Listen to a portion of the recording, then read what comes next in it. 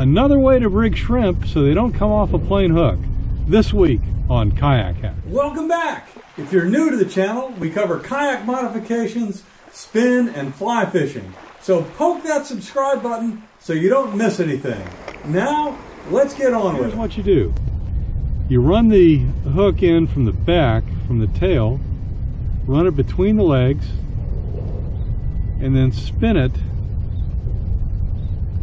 so the hook comes out either the side or the bottom. Now if you were just to throw this shrimp would come right off.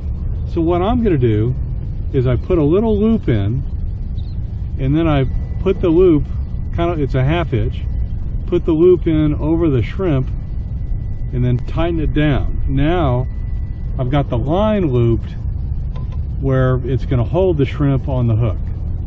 I'll show you this with a big piece of line right now.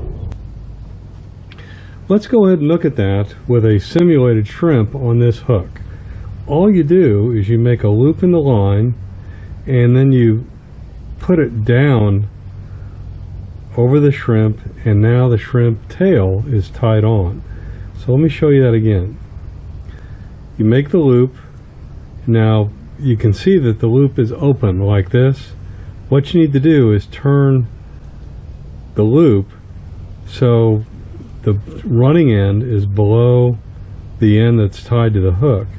Then when you cinch it down over the shrimp, you can see it's going to stay tight and go up. Let's do it the wrong way.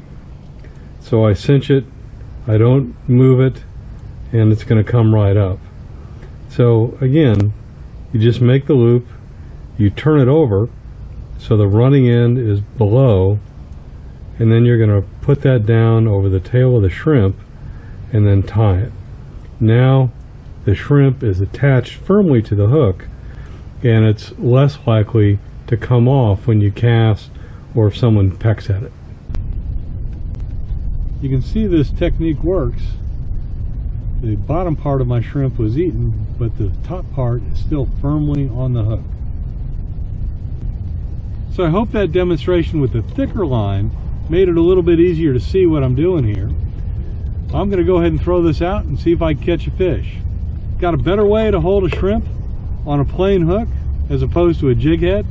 You know, I have that miracle thread technique that I'll link up here that shows you how to keep them on jig heads. But if you have a better way to do it this way, throw it down in the comments below. We'd all appreciate it. Thanks.